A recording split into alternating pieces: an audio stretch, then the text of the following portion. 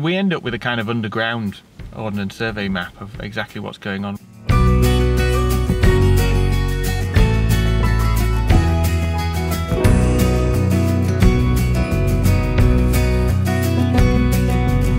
What I love about geology is the discovery side of it. You know, we're always discovering something new. People sometimes say, oh, isn't it all just the same, or they're all just rocks, but more often than not, less people have seen that rock than have walked on the moon. It's unbelievably exciting. Every time we turn over something new, it's something of interest and something to get you fired up.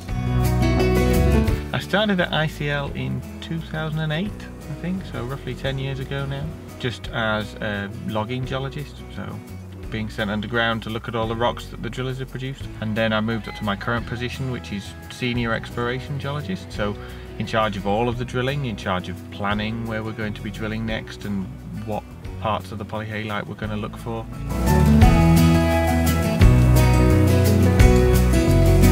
I always sometimes think of it like the Ordnance survey, so we all know that their job is to produce maps on the surface so that people can find their way around, and we kind of do something similar for the mine. So we drill and we explore and we measure and we assay the rocks, and then we produce plans and maps of where the good material is, where the poor material is, which way they need to mine.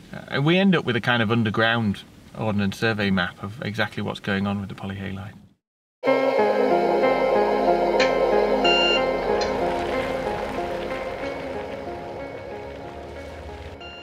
I usually start my day coming into the office here, sit down, grab a coffee, get together with all the geologists in the office and just really organise what's going to happen the day coming forward, what's being planned. We'll get together and we'll have a meeting with all the technical services departments, so rock engineering, survey, ventilation and the geology department, and we'll all be in that and discuss any issues that have come up over the previous day. If there's been any safety issues within technical services or any big safety issues within the mine.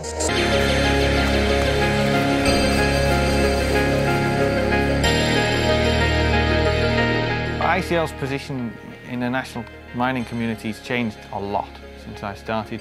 When I started, very few people knew about it. When I talked to people outside of work, they all kind of looked at me like I was an alien. When I said, oh, I work in a mine in North Yorkshire. Certainly now, when I say that, people go, oh, I've heard of that mine. You're that potash mine, Boulby, isn't it? They have heard of it in so many different ways, whether it's through polyhalite, whether it's through national media articles, whether it's through the science that the dark matter labs do.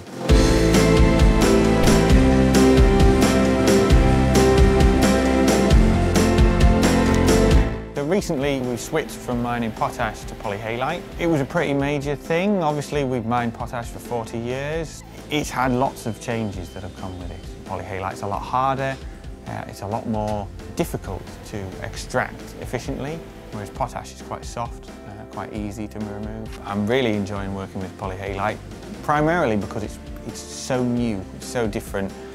No one's ever come across most of the things that we're coming across. Every time we find something new in our exploration, it's a world first generally. And that's great. It's really interesting, it's really challenging. It's a really nice position to be in. It gives me a real buzz sometimes when people want to know about it and you think, oh, the only person you can really ask is me. And it's really nice to be able to sit down and see people gain a real understanding of it.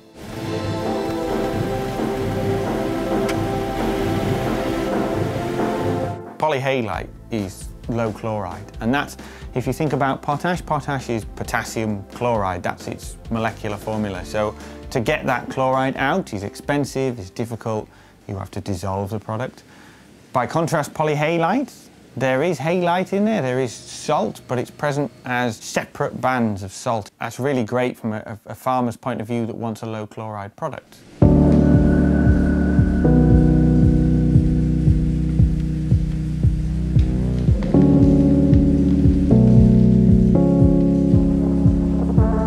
For my job, we have lots of tools, all sorts of different ones that we use for different things. So one of the most important tools is a computer, and I think that goes for so many jobs nowadays, but a computer is key. Then we've got things like our portable X-ray fluorescence analyzer, and that is brand new technology. It's really useful for getting up to the minute, instantaneous information on the spot underground and not having to wait to analyse material later on the surface. So that's a really key piece of technology that we're really pushing going forward.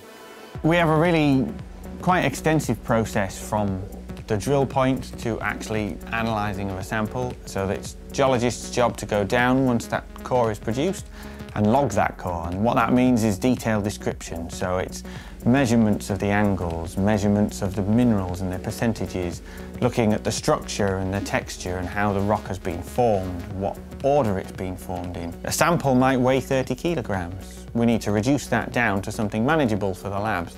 So there's crushing involved, there's cutting with rock saws, there's riffling, and all of that results in probably 40 or so small bags of reduced polyhalite ready to go up to the labs, who will then conduct a number of analytical tests and give us a definitive grade result.